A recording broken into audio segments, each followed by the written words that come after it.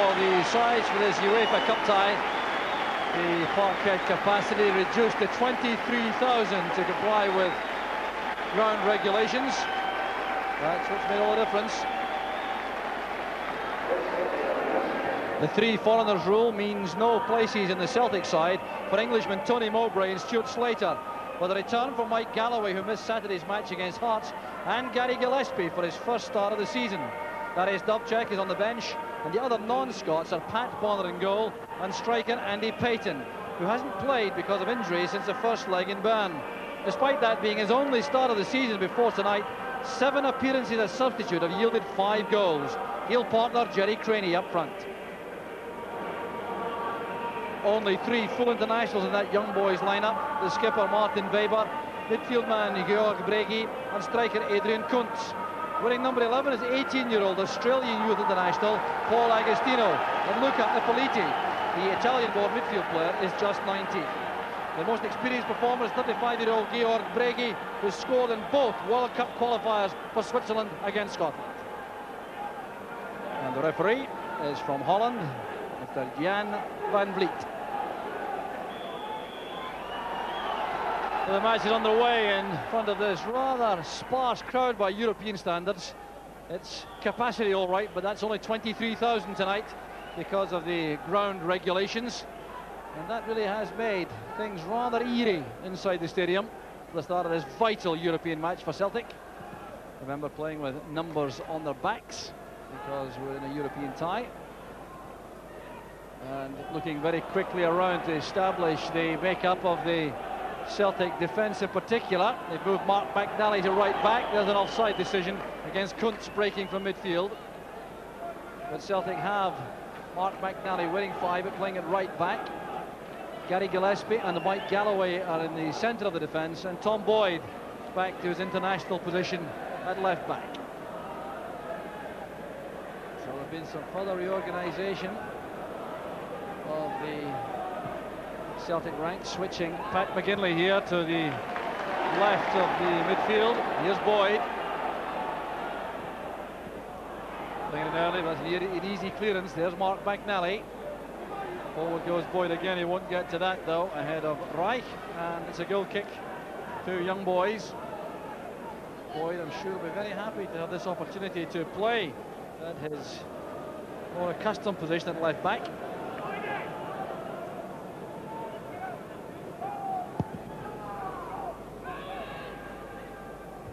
Good challenge again by McNally. Here's Moser. McNally's interception again. Craney showing good close control. This is Peter Grant. Support coming from Galloway. Celtic sending men forward in numbers. Very well driven by Galloway.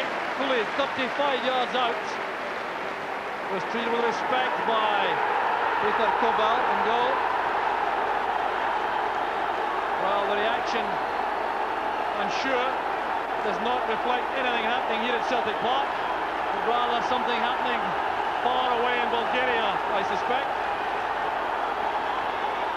The Celtic supporters erupting all around the stadium. There's certainly nothing to bring that about from the play and evidence here at the moment. There's Boyd. Good run forward by McGinley. Boyd is supporting inside. Payton through the middle. Payton blocks the ball clear. Weber was in the way. This is O'Neill. Fine ball wide for Craney. Almost found O'Neill with the ball into the gap.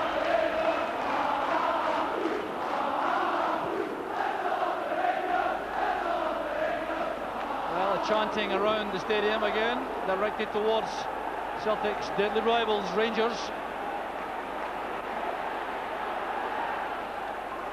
Very confident play there by Weber, the captain. 14 years he's been with young boys of Berne. This is Moser.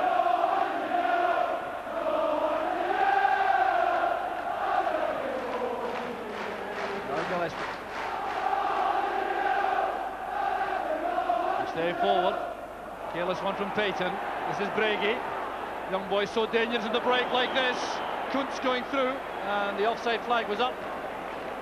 But Celtic really do have to beware of those swift breaks by the Swiss. Adrian Kuntz clearly unhappy about that. It must have been a very close decision indeed.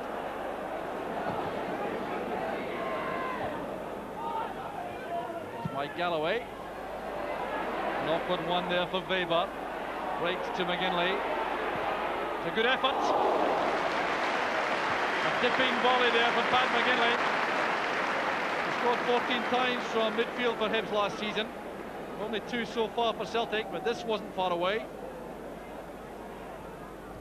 McNally's header into midfield that goes for McGinley. Chested down for McStay.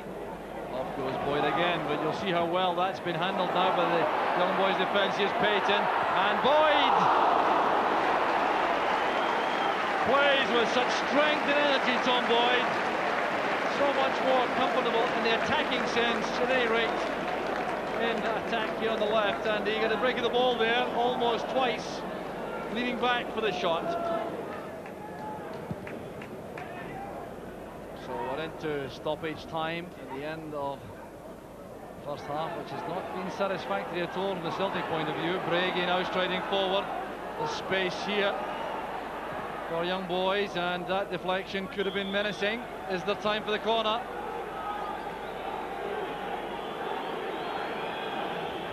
So here's Adrian Kuntz, who attempted that shot at goal with the corner.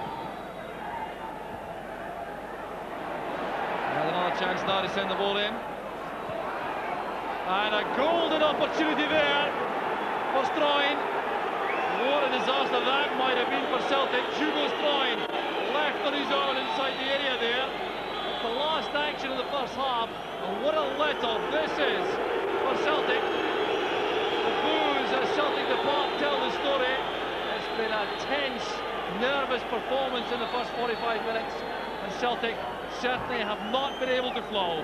Young boys have been very difficult opponents, and this match remains very much in the balance. It's Celtic 0, Young Boys of Berne 0.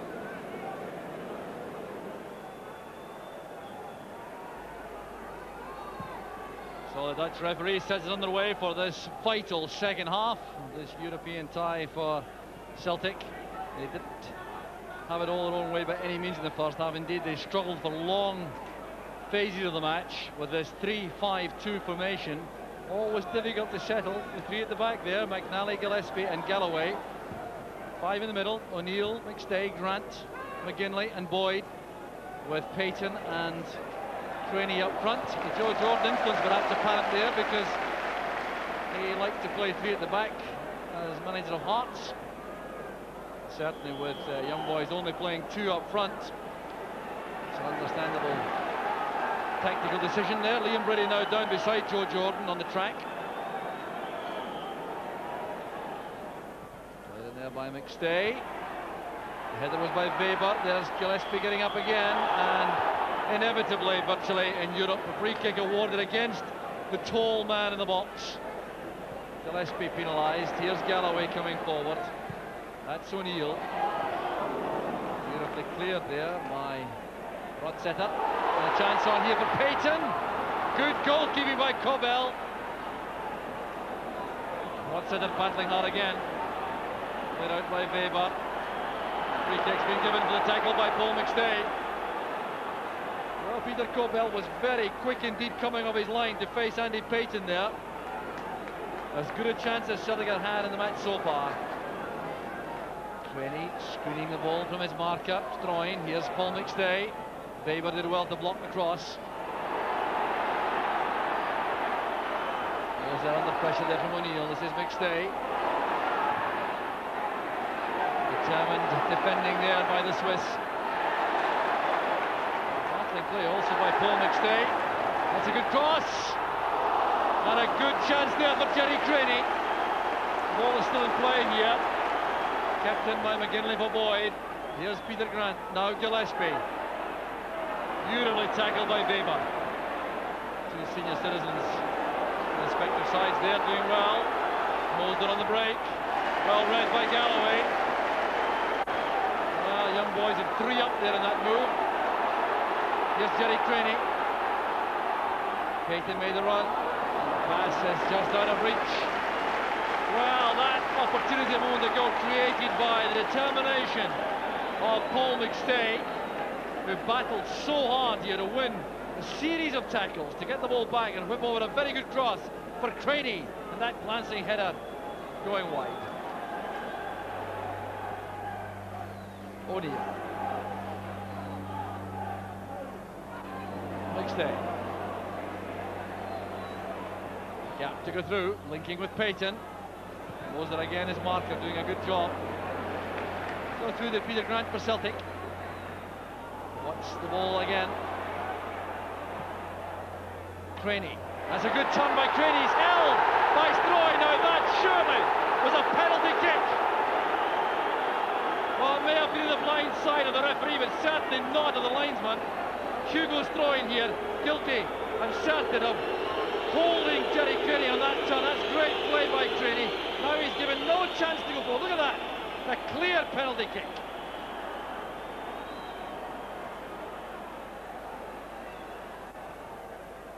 Then swinging corner kick, causing problems. And still it won't run for O'Neill. Played away calmly in the end by Brady. Well, Celtic now getting in vocal encouragement. They've been right out of luck there.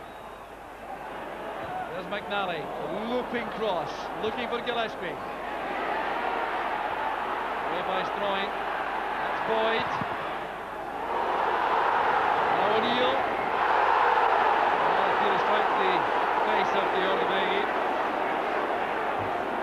Boyd again, wants possession all the time.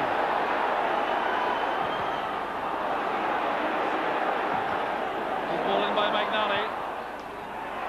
By Stroy, there's Gillespie.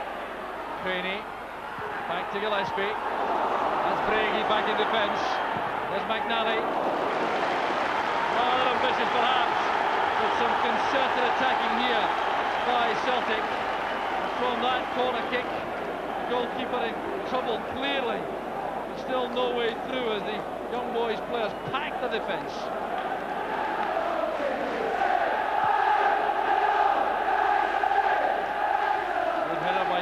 But it's picked up by Bauman. Looking up there from Inley. Here's Brady. Danger on now for Celtic. That's a fine pass. Agostino has Moser free in the middle. There's Moser. And the ball bouncing clear there from Pat Bonner. Kuntz had a chance. He clearly didn't expect it. But what a fine move it was. Agostino it was out on the right there. Moser had all the space in the world where the ball was whipped in. That could so easily have been the stunning goal for young boys. Moser on his own, waiting in the middle, and Bonner appeared to do well initially, then robbed it, and Kuntz really should have scored. Agostino did all the damage though with that run on the right. John Boyd with this corner kick. The pace of the match has certainly increased dramatically in the last 5 minutes.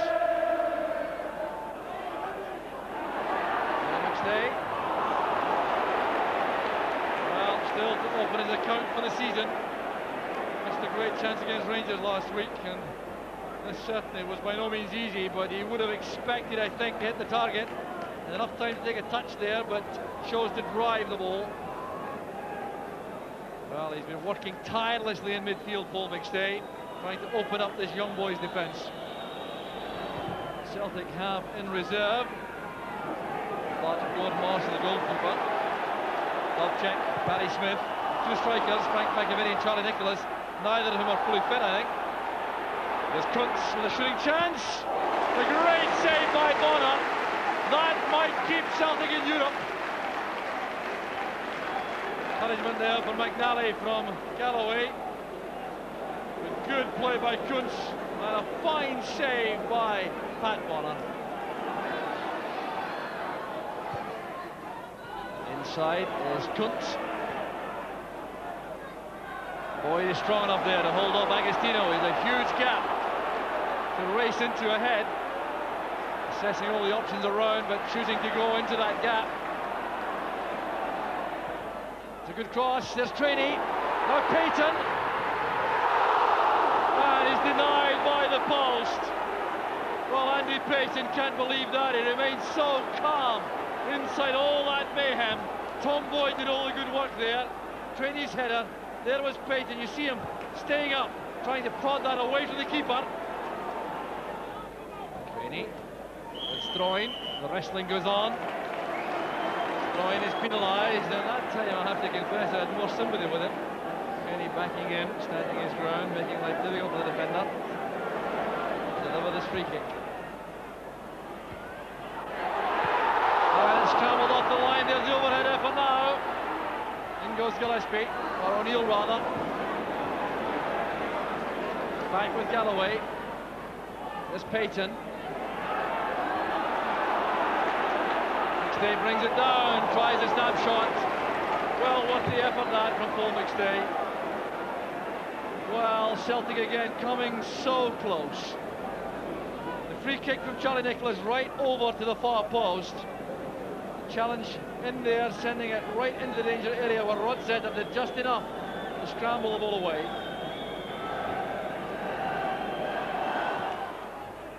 Played long by McNally. Weber on the end of it again. Ippoliti.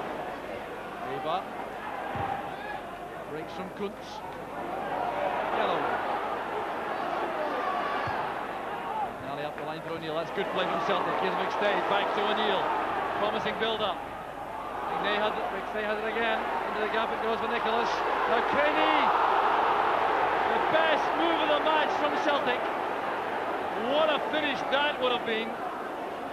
Brilliant build-up play. A succession of passes all the way up the right flank. Then McStay to Nicholas. Back there to Craney. And the shot goes high. Payton's header. That's Craney.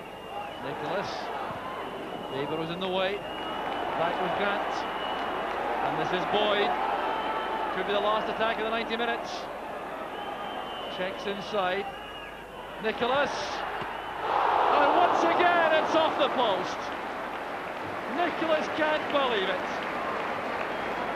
Good play again from Tom Boyd. Checking inside. He spotted Nicholas. Look at this for first touch control. Then the shot. And off the outside of the post. Chance there for Boyd coming forward. Brady in trouble, and the final whistle goes.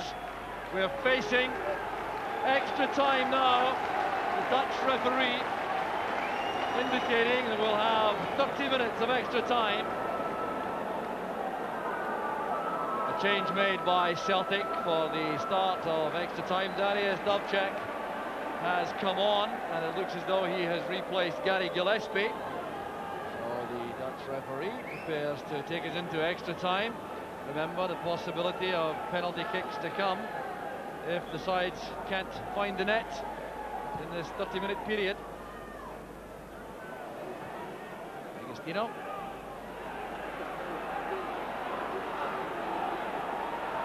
Good change of pace.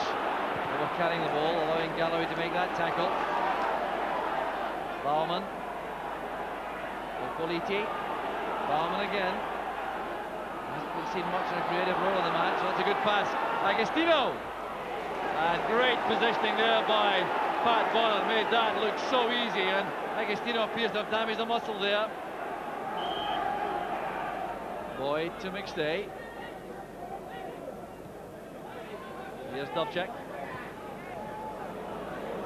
Swiss quite content to allow the Celtic back three to have possession again. Sure they're well aware of Dubček's shooting power, mind you, when he comes near their box. Stroin again, leading in with that tackle on Craney.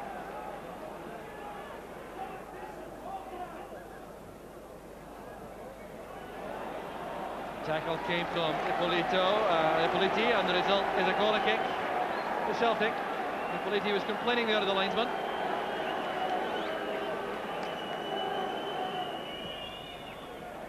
That's awkward. It's off the underside of the bar from Craney.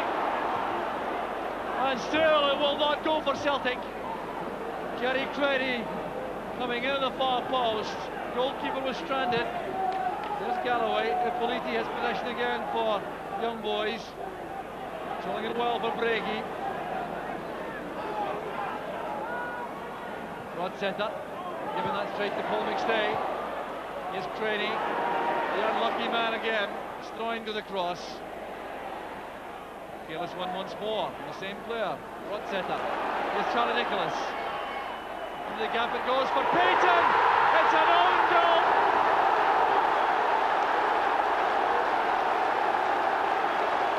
What a way to win the match.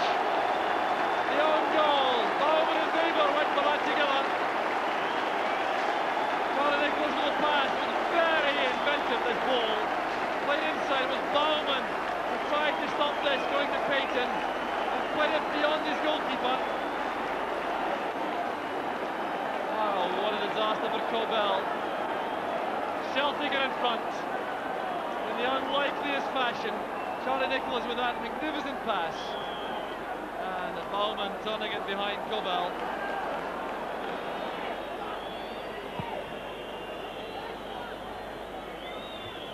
Down there by Rotsetter. There's Paul McStay. No offside this time. Payton gives chase, but keeper Cobell gets there first. And a little play. Still left play by the front men to stay onside. So we're into the final minute of extra time. There will be a little bit of injury time. It's helped on there by Payton for Craney. Brzezinski. Peter Grant takes over, leading the charge now. Lashed away by Rotsetter. There's O'Neill. McStay. Possession's the name of the game now for Celtic. Taking on Weber to the byline. Happy to go to the corner flag. And the linesman's flag has been lost in that little joust. Throw goes to Celtic. Looking good now for Celtic. Given a free kick for the attentions of Weber on McStay. And Nicholas comes across. Referee checking his watch.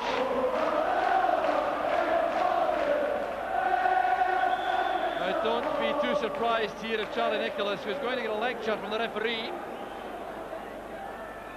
Don't be surprised if Nicholas plays this behind the goal. Well, keeping it at the corner flag. That's the other way to take some time over. Right over to the far side it goes. That's out of play, quite deliberately. Allows Celtic to regroup on the centre line to face any counter-attack. Wouldn't risk a ball played into the area to be headed clear. And it's now looking safe for Celtic. We're past the half hour of extra time mark now. It's injury and stoppage time. The referee is adding on. There can't be much of that. All eyes now on the Dutch referee. And the final whistle goes. Celtic have made it. The invention there displayed by Charlie Nicholas in extra time has won the tie for Celtic. It's been very difficult all night. But look at the way he won this game. There was Paul McStay playing it inside. Now Nicholas has Payton ahead. Tries to play that delightful ball inside Bowman. And it's his goalkeeper, but what a great pass it was from Nicholas. Celtic hit the post on 2 occasions. Andy Payton. There should have been a penalty kick for a foul by Stroin on Craney. There appeared to be no luck at all for Celtic all night until that closing moment in extra time when Charlie Nicholas's creative pass won the match for Celtic. It's Celtic 1, Young Boys of Berne there. Liam, it all turned right for you in the end, but how do you feel about the overall performance? Well, forget about the first 45 minutes. I think we struggled badly. Our nerves got to us. Thankfully, second half they came out and they were a bit like they can be, and they got about the Swiss team. They made chance after chance after chance. And finally we got the break in the end with a bit of inspiration for Charlie Nicholas. What was the approach beforehand? Because your tactics were different for tonight's match. Yeah, well, we had to shuffle things about with three non-Scots. We were limited there. We were limited with injuries. McAvenny, Payton and Creaney playing not really in condition. Nicholas has come on. He's still feeling his ribs, but we had to put him on to try and open them up. So we decided to play 3 at the back and push people on, especially Tom Boyd. And I thought he did that very, very well tonight. It took a long time, though, to start opening up the Swiss defence. Did you have the feeling it was never going to happen for you? Oh, I thought second half, once we began to apply the pressure we can, and we were very, very unlucky. The woodwork stopped us from scoring at least 3 times, and I thought we should have had a penalty when Creaney was brought down, and there was one cleared off the line with Boyd. So you think, well, might go to penalties. Joe and I were working out who we were going to have as our penalty kickers because we made so many changes during the game. And as I say, a bit of inspiration from Nicholas, good ball inside for Peyton, and the lad was in 2 minds, and he poked it into the net. You mentioned nerves at the start, and it certainly looked to be a nervous first half performance. Is this a very important victory, do you think, for the Celtic season? Well, we wait and see. You need a bit of luck in football. We haven't been having it. I'm loath to say we got it tonight because we got what we deserved tonight. We deserved to win, but we had a little bit of luck as well to get us through. Well done indeed. Thanks very much, Dean. Super. So good.